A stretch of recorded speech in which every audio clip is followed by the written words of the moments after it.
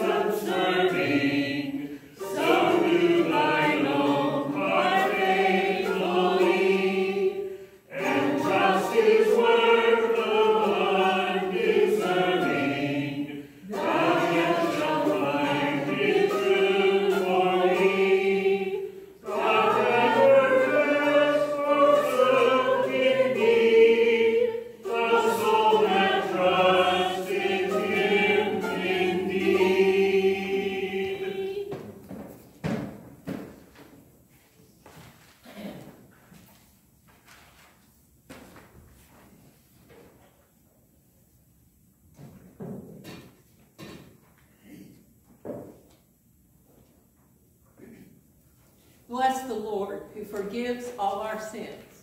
His mercy endures forever. Almighty God, sing together, please. Almighty God, to you all hearts are open, all desires known, and from you no secrets are hid. Cleanse the thoughts of our hearts by the inspiration of your Holy Spirit, that we may perfectly love you and worthily magnify your holy name, through Christ our Lord. Amen.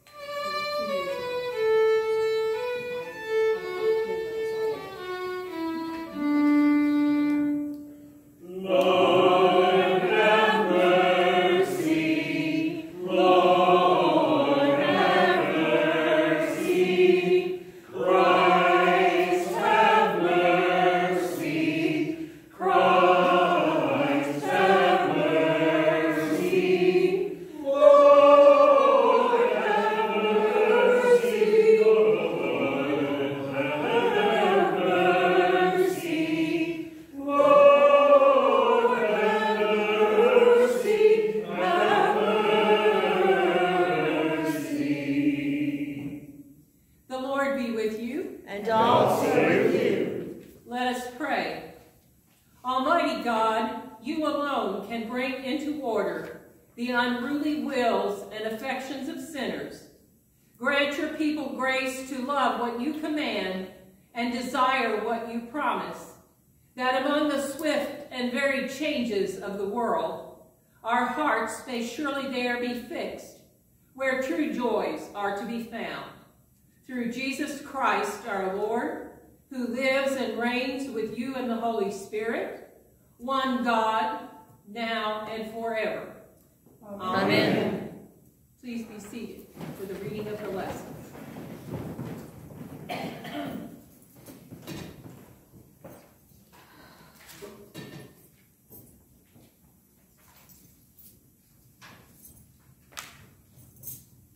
A reading from the Old Testament, from the book of Ezekiel. The hand of Lord came upon me, and he brought me out by the Spirit of the Lord, and set me down in the middle of a valley. It was full of bones. He led me all around them. There were very many lying in the valley, and they were very dry. He said to me, "Mortal, can these bones live?" I answered, "O Lord God, you know."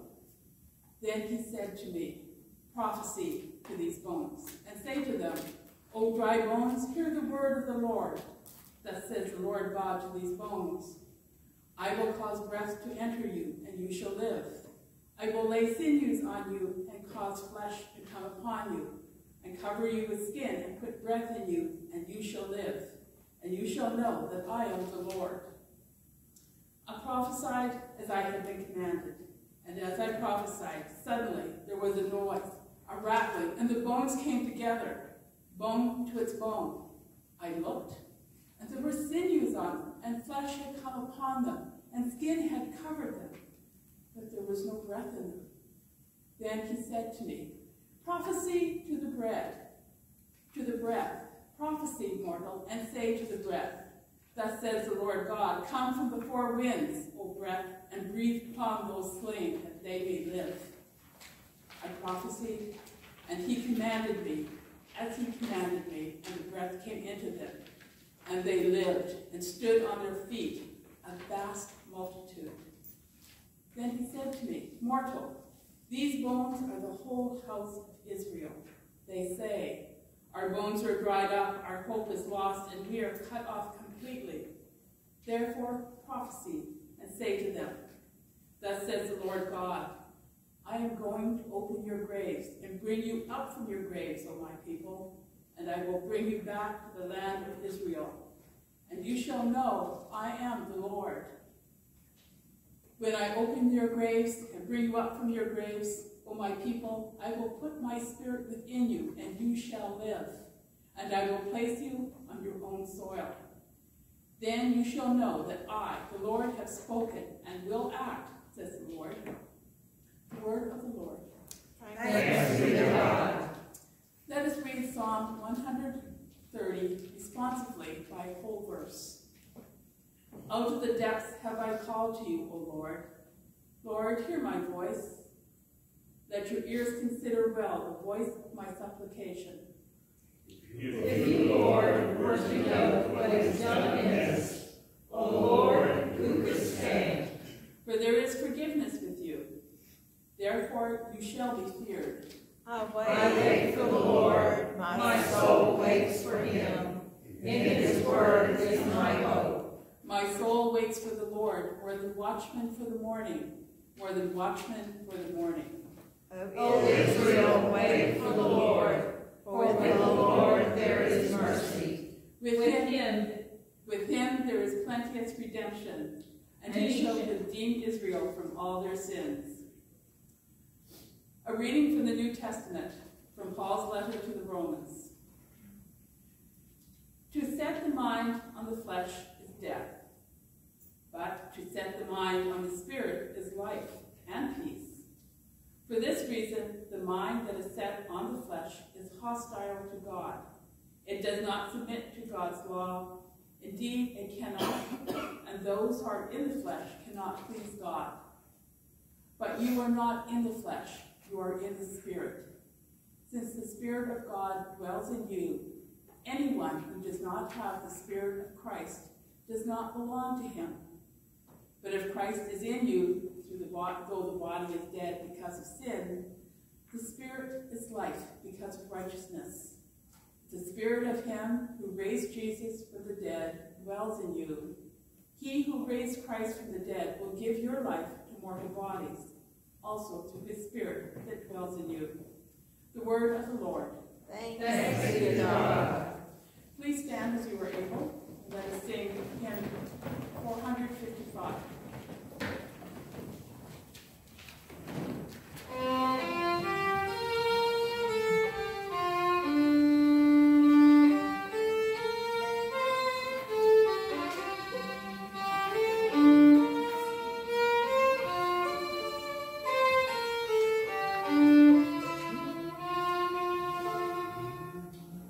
Oh,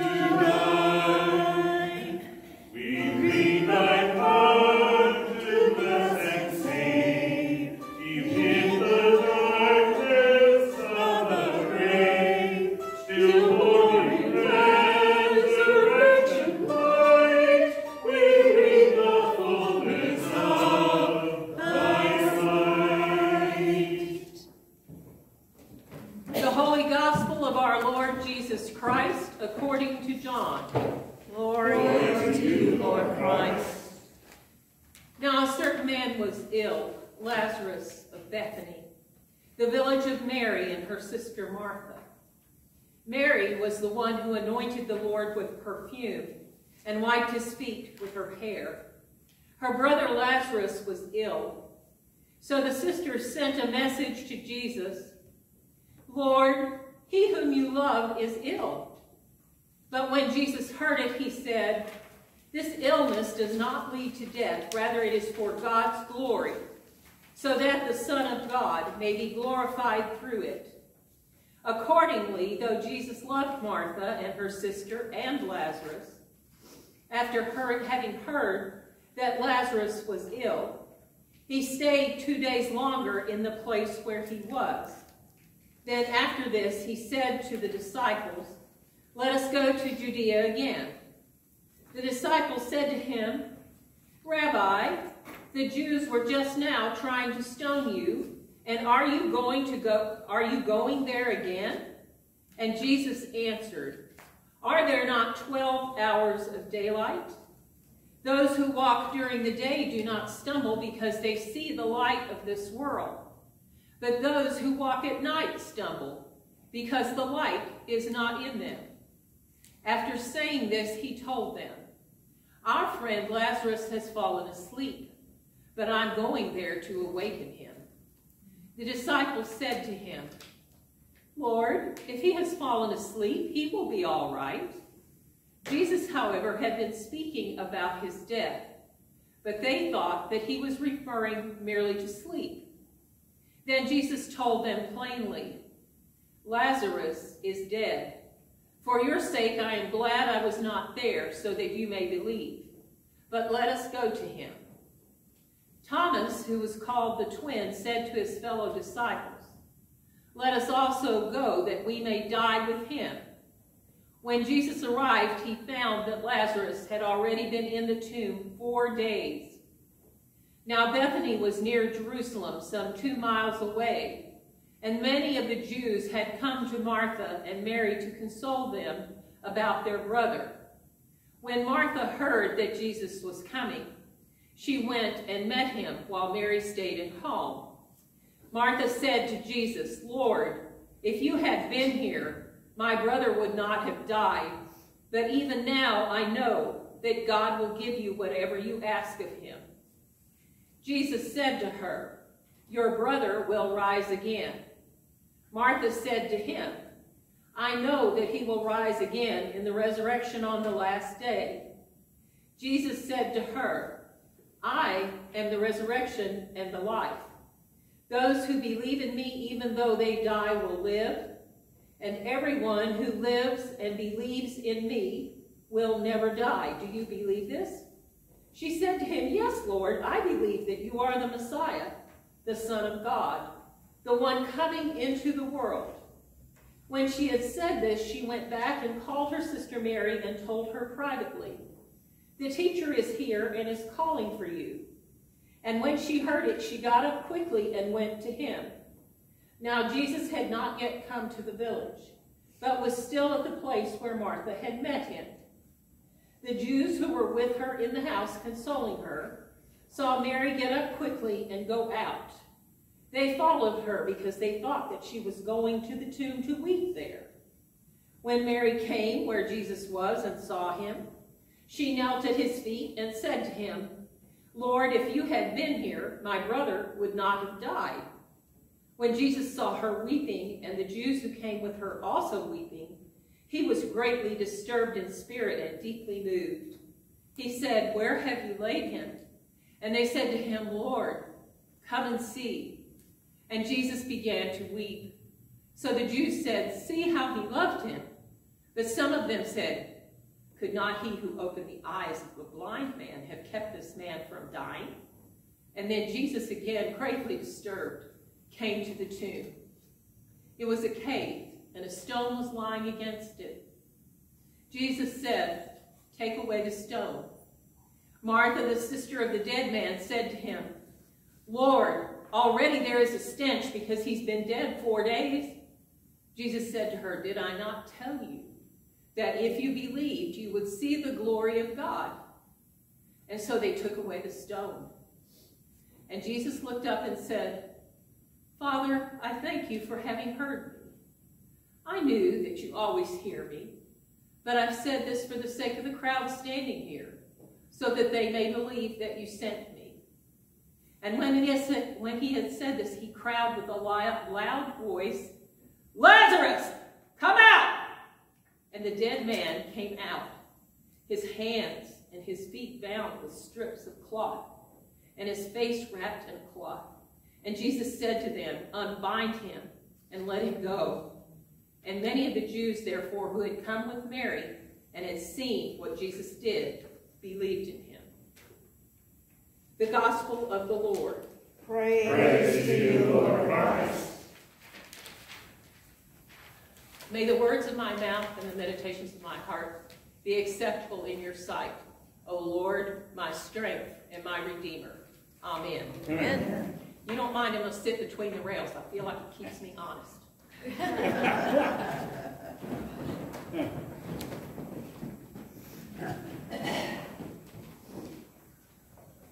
I've been preaching sitting down since my knees were replaced, and I found out I liked it because I could really see people, and I was talking to them generally from their own level, which was good too, because then I wasn't talking down at them. It's remarkable the difference that a position will make. Now, I want to talk about the first lesson because I love it. I get inspiration from this one every single year. I can see the heap of dry bones. And the prophet is standing in front of it thinking, what is he thinking now? What does he want from me? What can I possibly do with these dry bones? And I can see him standing there with his arms akimbo going, okay. And then he settles down to do exactly what God told him to do. He calls the bones together. And I can hear them rattling in my mind. He calls the bones together and they join. And the cartilage comes back. And he calls the flesh to come to the bones. And then he calls the skin and calls the breath. And it moves and lives again. And I'm thinking, wow. Because I look out at us and I think, can these bones live? Can these bones live? And if the Lord had not called me in the middle of the pandemic to start this course of moving to Richmond, of going back to seminary, to becoming involved in the business of the church again vitally, I would say probably not, but it is that motivating spirit that I trust. And it arose in me to do the work. And I figure even at 72, if that spirit arises in me to do the work, then by darn, I'm going to do it. So here I am. God knows these are dry bones. When I was at convention, we know it too. When I was at convention, I learned that in the Episcopal Church, the average Sunday attendance across the nation is 20. I think we beat that today, maybe. Certainly close to it. That is a number I would like to forget. I really would. I remember feeling such sympathy for my bishop, who, when I first started in 1997, there were 82 Episcopal churches in West Virginia. 25 years later, there are 52. The rest were closed or sold. And my heart went out to my bishop that he had to preside over the loss of so many churches. When I heard about what we're doing here, the reason I'm here today, that we were going to empower the laity to lead the church, and that we were going to use priests only for the sacraments, I thought, boy, that's using your head. I've done cluster ministry since the first. I would do 2, 3 churches on a Sunday and go from one to the next one. Up in the mountains of West Virginia. All of those people mourned the loss of 3 services on a Sunday or 2 services that were full. And there was some heartbreaking story to go with every church that I knew and had in my care. And I heard all of those stories and carried them around in my heart and prayed for them day by day by day. So many times we didn't know how we were going to possibly get to the end of the year. It's like, you talk about a faith budget. This is more than a faith budget. This is standing on the end and jumping off. And we did it year after year after year. For 25 years, I thought I was living with one foot on a banana peel. And I'm like, this can only continue because the Spirit of God is with these people. There is no way that this should go on. And yet it does. Why? There are, in those bare bones, the DNA of a new church. And by darn, we're going to put it back together. Every time you do the work of Lent, every time you start the work of forgiveness in yourself and with others, and you have to do the work in yourself, because it's the work that you do to forgive yourself for the stupid stuff you've done and the hurtful things that you've done and the painful things that you've done. When you begin that work in your own heart, you release energy to forgive others. So that forgiveness that begins here goes out to your relationships. So the work of forgiving yourself creates a space in which God is welcomed, and that welcome goes out of you to others, so it begins here. I worked on this. I was an abused child, and I worked on this for 10 years to release the anger, to release the pain, to release all of that stuff. And I took Jesus with me to every one of those places and asked him to heal them. And I kept asking him until they stopped hurting. And when they stopped hurting, they stopped having power over me. They stopped running my decisions. They stopped ruining my plans. I can't tell you how many times when we have unresolved anger inside of ourselves, how many times it trips us up day after day after day. You begin that work here, and it goes out into the world. So when we begin that work of forgiveness, we start calling the flesh onto those bones. When we continue the work of forgiveness in the community, we call the sinew to that carcass. And when we call the Spirit of God to bring life to the work that we do, it rises and does the work that God has given us to do as a church. I was telling somebody today that the work that we did at St. Peter's during the pandemic, we put $200,000 a year into the community to feed people who were drug addicted, starving, cold.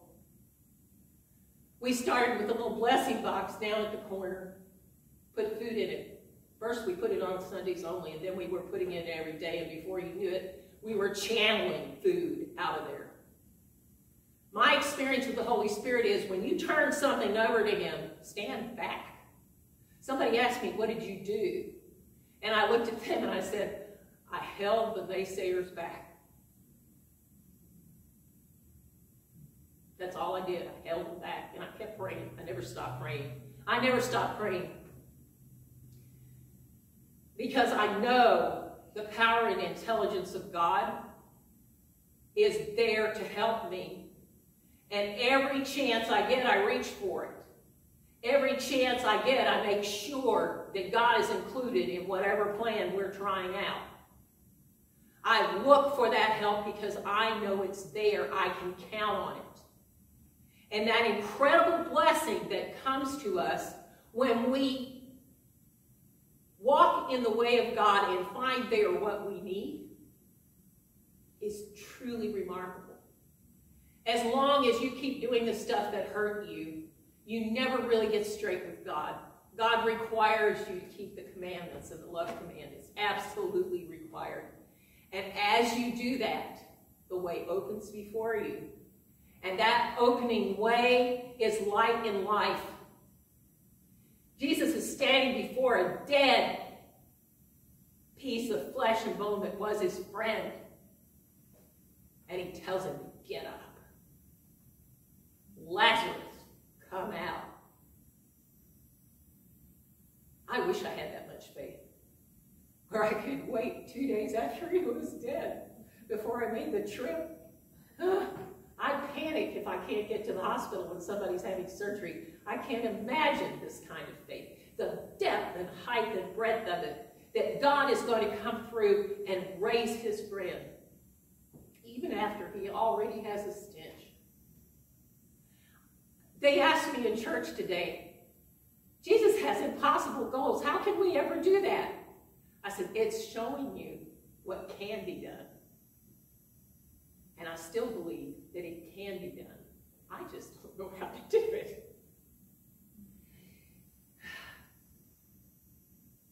I know that Jeremiah stood there and called the breath.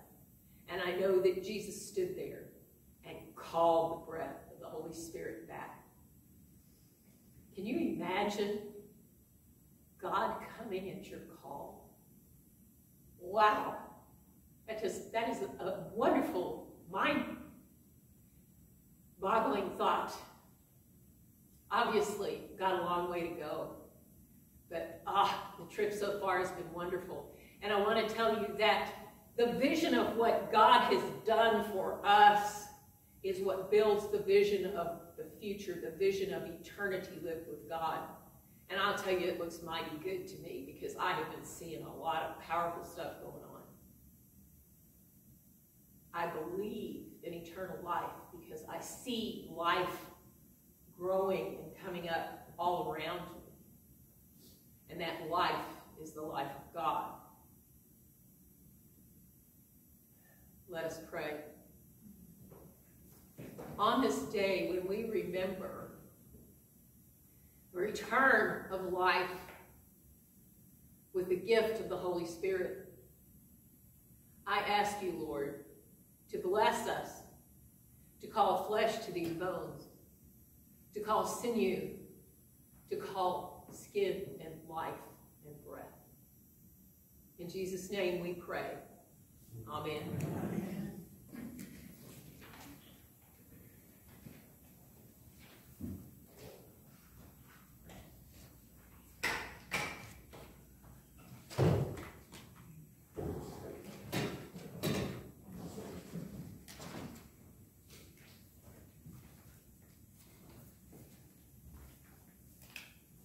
Please stand.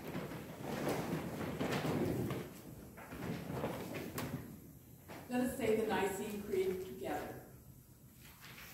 We believe in one God, the Father, the Almighty, maker of heaven and earth, of all that is seen and unseen.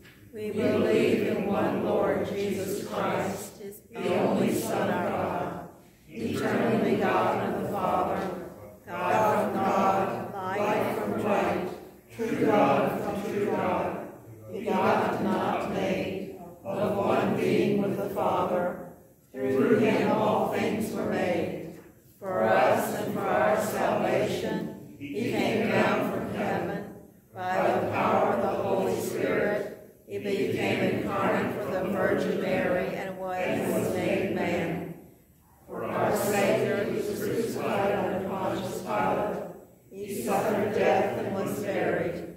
On the third day he rose again, and according to the Scriptures, he ascended into heaven and is seated at the right hand of the Father. He will come again in glory to judge the living and the dead, and his kingdom will have no end. We believe in the Holy Spirit, the Lord, the giver of life, who proceeds from the Father and Son, With the Father and Son he is worshipped and glorified. He has spoken through the prophets. We believe in one holy Catholic and Apostolic Church. We acknowledge one baptism for the forgiveness of sins. We look for the resurrection of the dead and the life of the world to come. Amen. Please stand or kneel as you are able.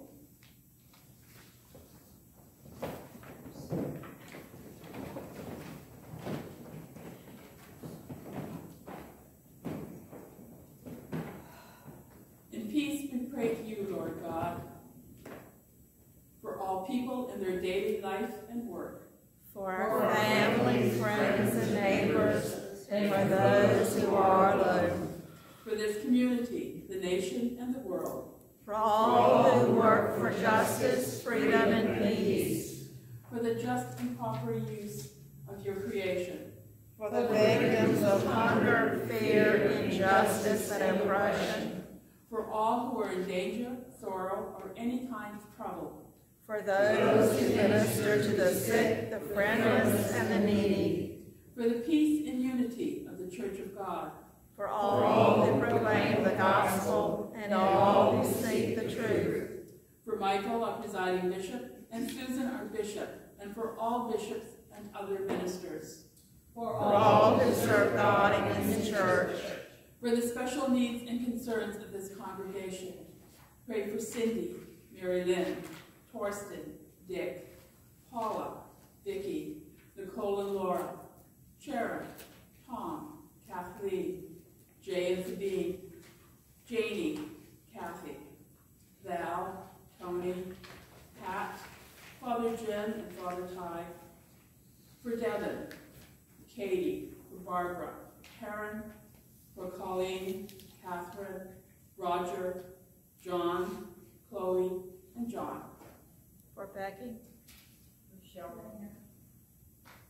For Catherine. For Monica and Pat. We pray especially for shut-ins for Mary Lynn and Sharon. Hear us, Lord. For your mercy is great. We thank you, Lord, for all the blessings of this life, for Charlotte's birthday. We exalt you, O God, our King. And praise your name forever and ever. We pray for all who have died, that they may have a place in your eternal kingdom, especially those who died in the tornado in Mississippi.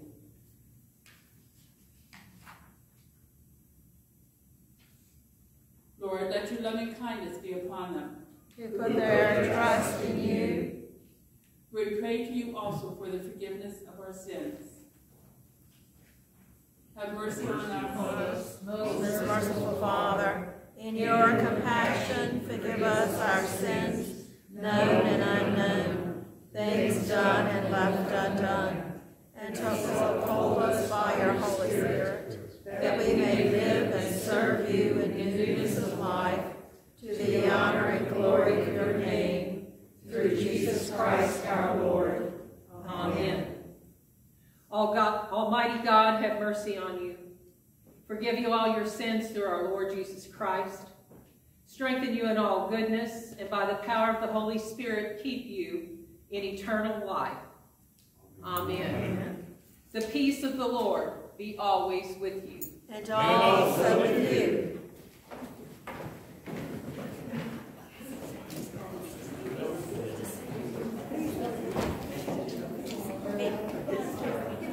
Do you want me to go down?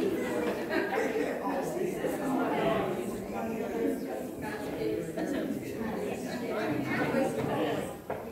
And let us with gladness present the offerings and oblations of our life and labor to the Lord.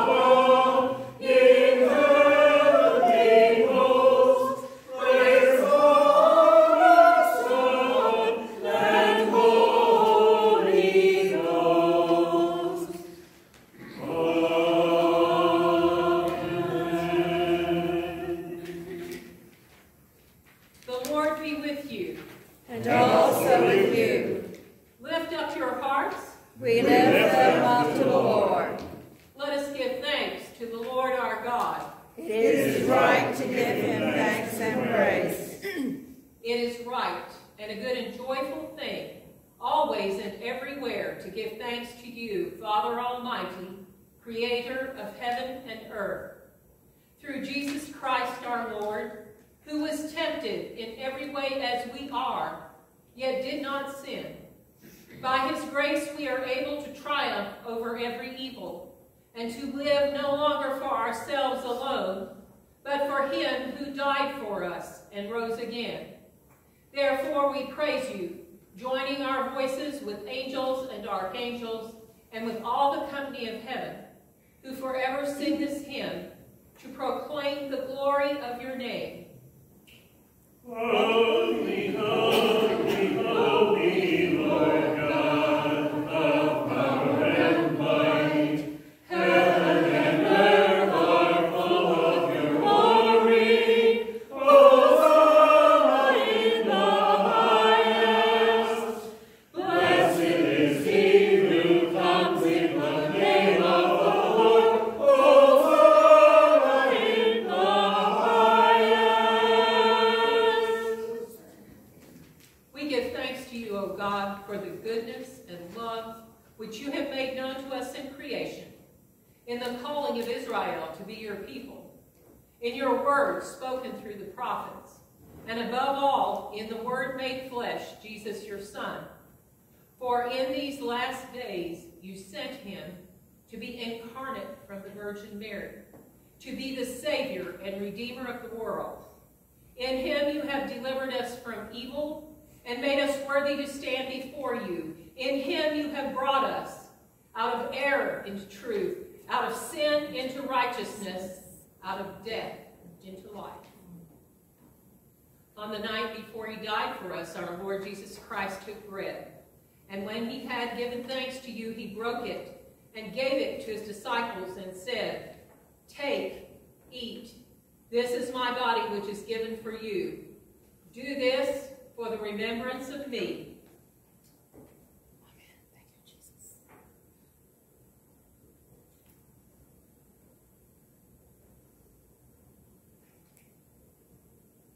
After supper, he took the cup of wine. And when he had given thanks, he gave it to them and said, "Drink this, all of you. This is my blood of the new covenant, which is shed for you and for many for the forgiveness of sins. Whenever you drink it, do this for the remembrance of me." Amen. Thank you, Jesus.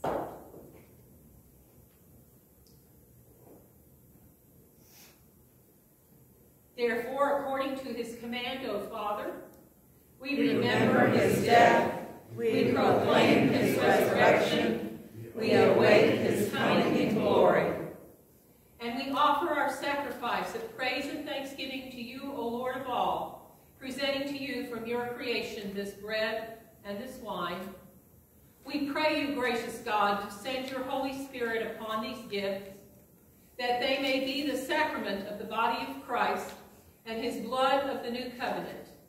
Unite us to your Son in his sacrifice, that we may be acceptable through him, being sanctified by the Holy Spirit. In the fullness of time, put all things in subjection under your Christ, and bring us to that heavenly country, where with Michael and all your saints, we may enter the everlasting heritage of your sons and daughters, through Jesus Christ our Lord, the firstborn of all creation, the head of the church, and the author of our salvation. By him and with him and in him, in the unity of the Holy Spirit, all honor and glory is yours, Almighty Father, now and forever. Amen.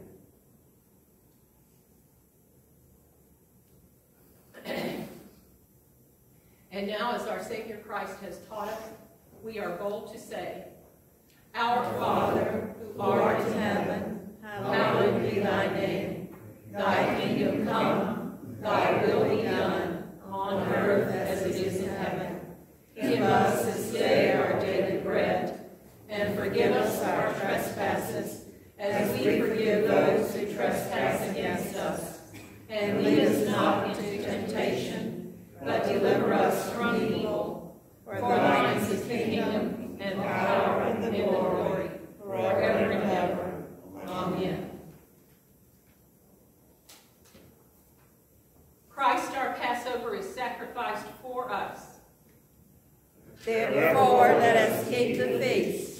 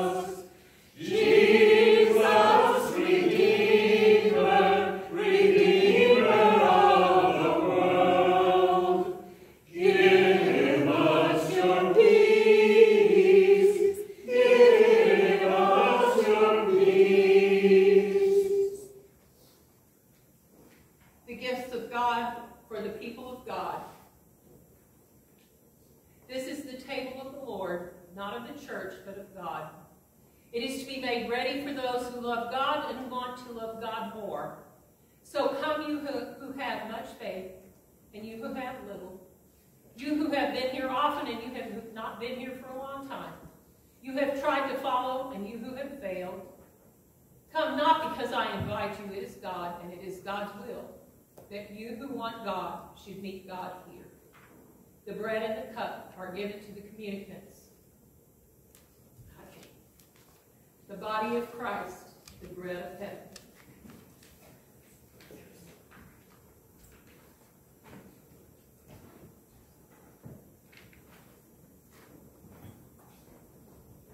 The body of Christ, the bread of heaven.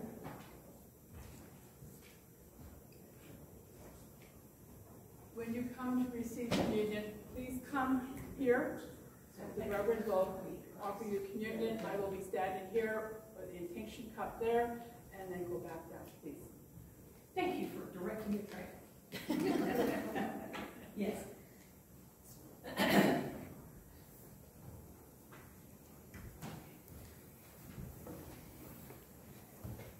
I think I can balance over here.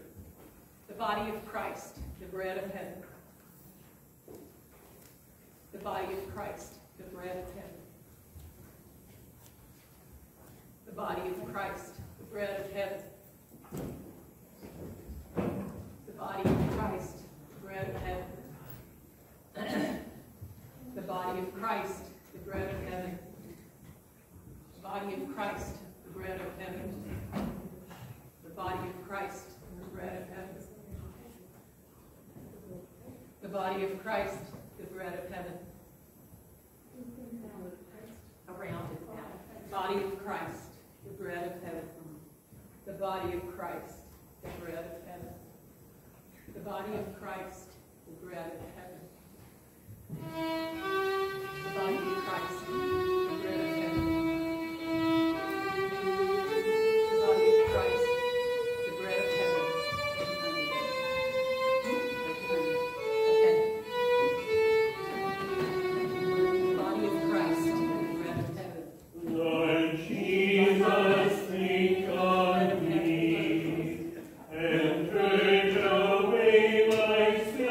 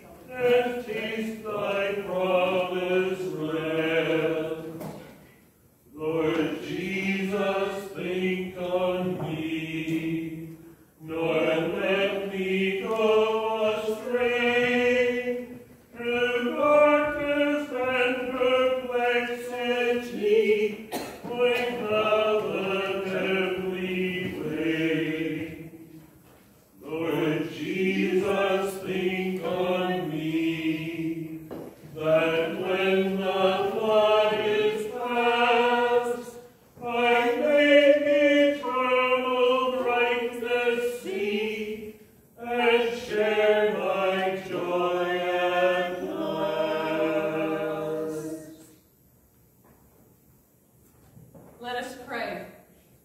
Eternal God, Heavenly Father, you have graciously accepted us as living members of your Son, our Savior, Jesus Christ, and you have fed us with spiritual